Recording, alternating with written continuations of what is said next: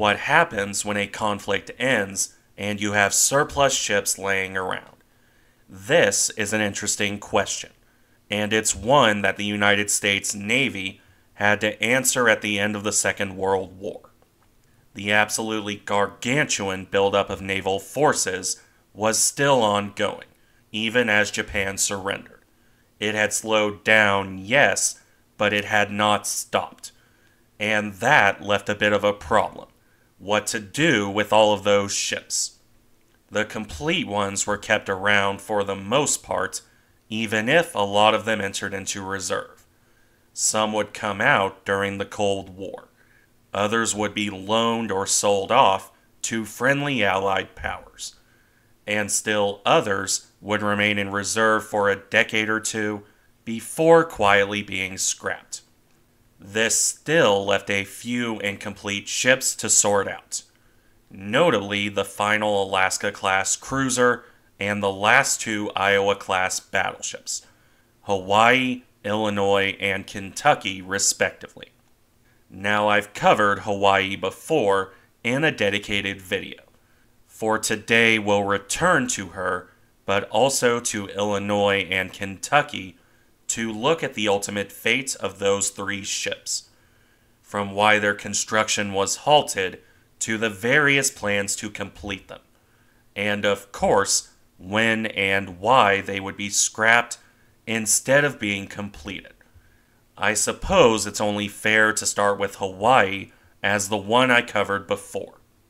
This ship, the third and final of the Alaska class, was laid down on December 20th, 1943. During her construction, the ship would face numerous delays from steel shortages and shifting priorities. Even after laying the ship down, the Navy continued to want to build just about anything else.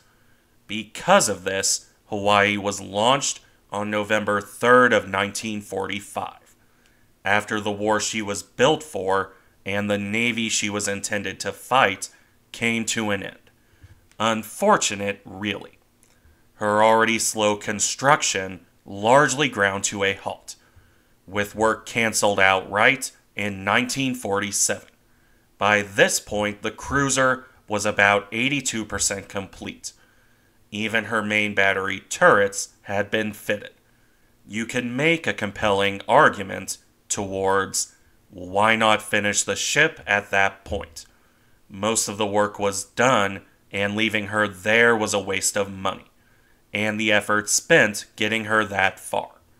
Despite that argument, however, Hawaii was left in place, with only one reason why she wasn't just scrapped outright. Along with USS Kentucky, she was the largest surface warship available for potential conversion, without taking an already complete ship and tearing her apart, which would have been a fair bit more expensive. In light of this, several potential conversion plans were put forward, the most common being a missile cruiser of some form. Even here, though, the Navy couldn't make up its mind. The various options ranged from an oversized version of USS Albany to a bizarre aircraft carrier hybrid. These various plans were taken seriously enough that Hawaii's 12-inch guns were removed, before the ship was sent to reserve, pending some sort of conversion going through. With this in mind, let's look at those plans. We'll start with the first and definitely the weirdest, that aforementioned hybrid design. This was SCB-26A. As the plan went, Hawaii would become an experimental test ship, a missile cruiser with a short flight deck forward. Hawaii would have experimental missiles fitted alongside her superstructure. This is clear enough. It's less apparent what the flight deck would be used for. This was only 256 feet long, which makes an escort carrier look large. It had a catapult and equipment to launch the Loon missile, the American copy of the V-1. However, operating actual aircraft was another story entirely. It certainly wasn't long enough for landing. Then again, the stern was probably even stranger. Hawaii had launch tubes for V-2 missiles, with those tubes in turn large enough for missiles even bigger than those. Hawaii would be a test ship for missile development, with up to 50 of the V-2s. As you could guess, this was a tad bit optimistic. Fueling those early missiles was a pain with incredibly volatile liquid fuels. Not exactly a great thing on a warship, which has enough fire and explosion hazards as it is, especially with an aircraft catapult fitted to the stern near to the missile tubes.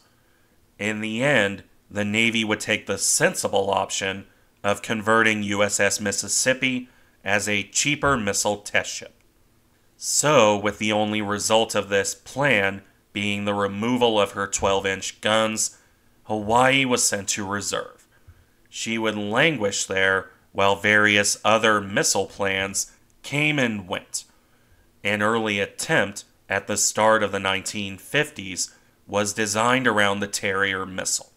This conversion was projected to cost something like $62 million, which is not exactly cheap, being something like $825 million in today's money. However, this plan was pushed aside in favor of a command ship conversion. Details on this are somewhat sparse, though the plan was evidently for something similar to USS Northampton, just on a larger and grander scale considering the larger size of Hawaii.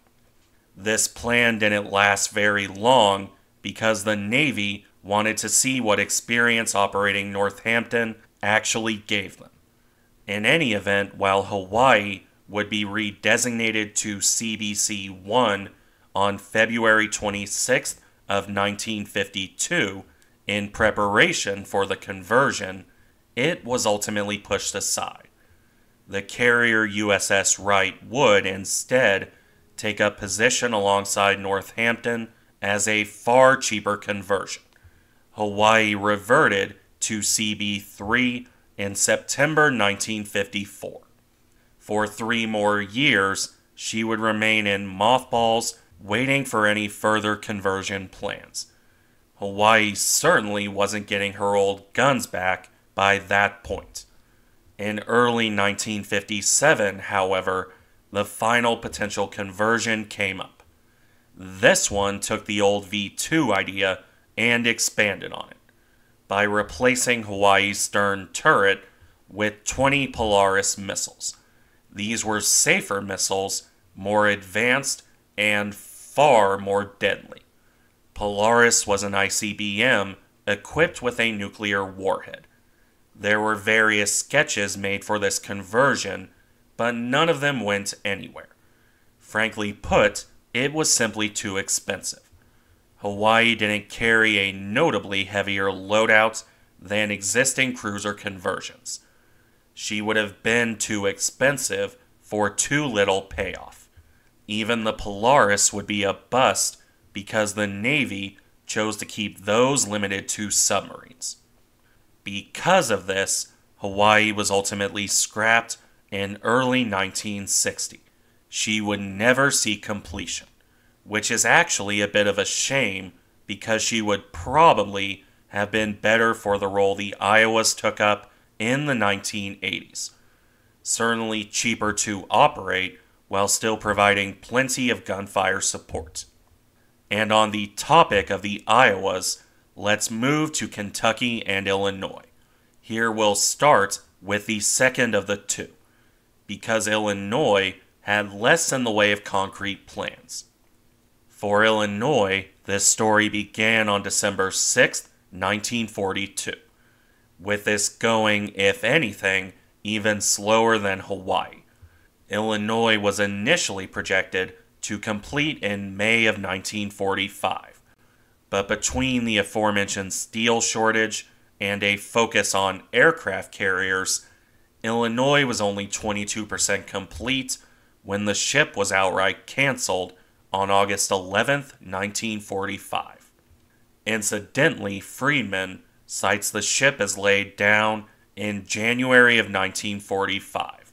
From what I can tell, this might be a case of the ship being laid down in 1942, but only really begun in 1945, which would match up with the 22% completion rate, admittedly.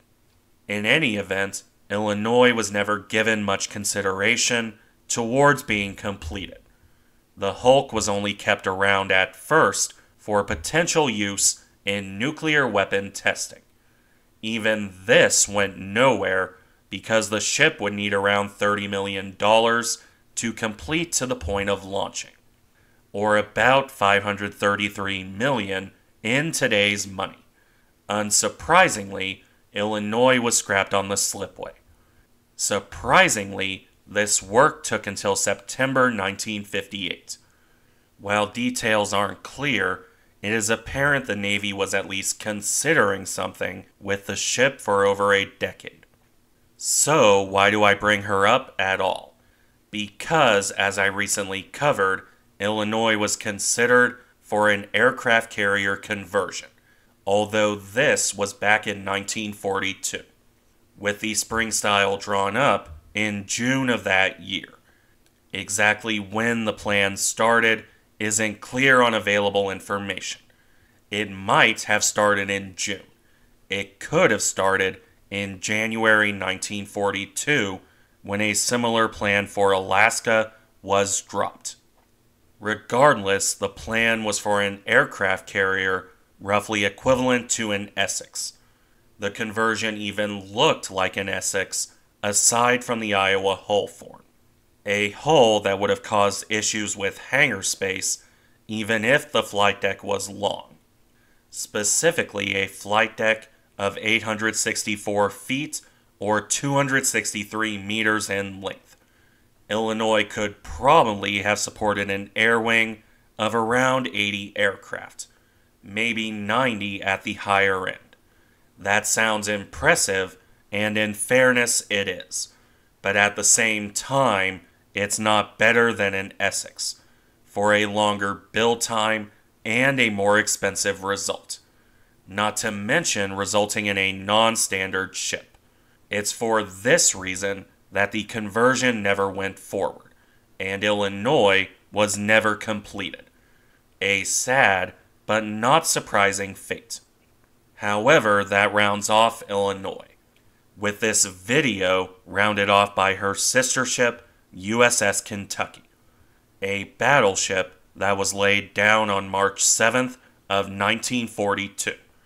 Although, much like her sister, this went nowhere fast.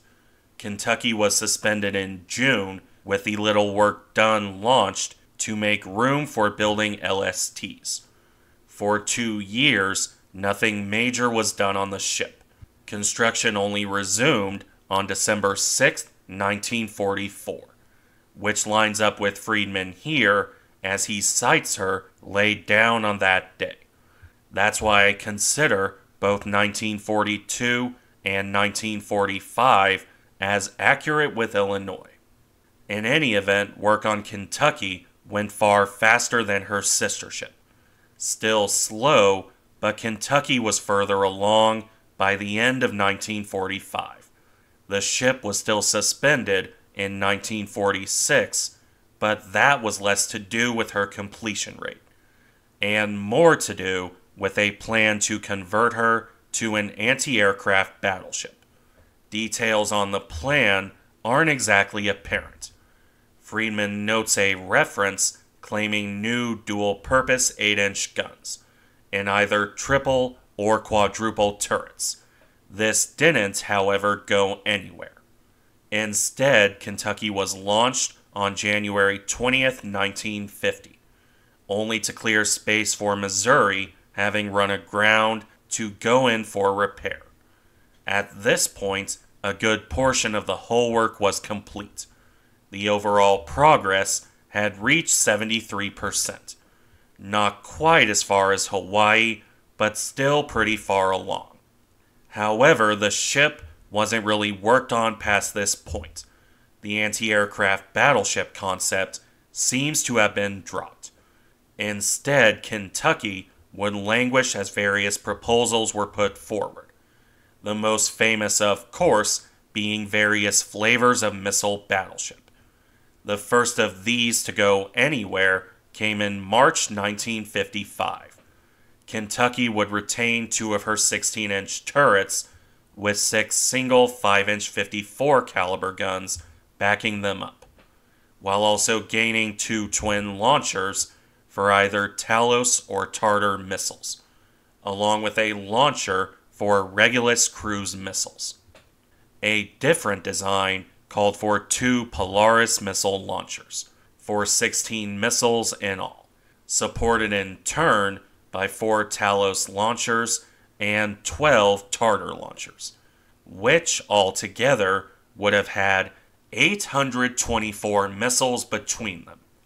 Freeman also notes a similar radar array as Enterprise and Long Beach, probably what resulted in this cursed abomination on screen now. In the end, however, nothing would come of those plans. A more reasonable layout of 2 Talos and 4 Tartar launchers was, like Hawaii, not any better than Albany, and far more expensive.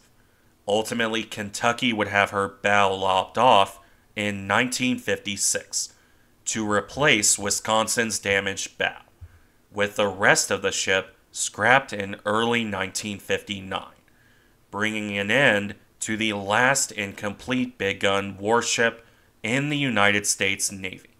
These ships had interesting potential, but in the end, they were simply too expensive for too little gain. Thank you for watching. Remember to like, comment, and subscribe if you enjoy the content, and I'll see you in the next one.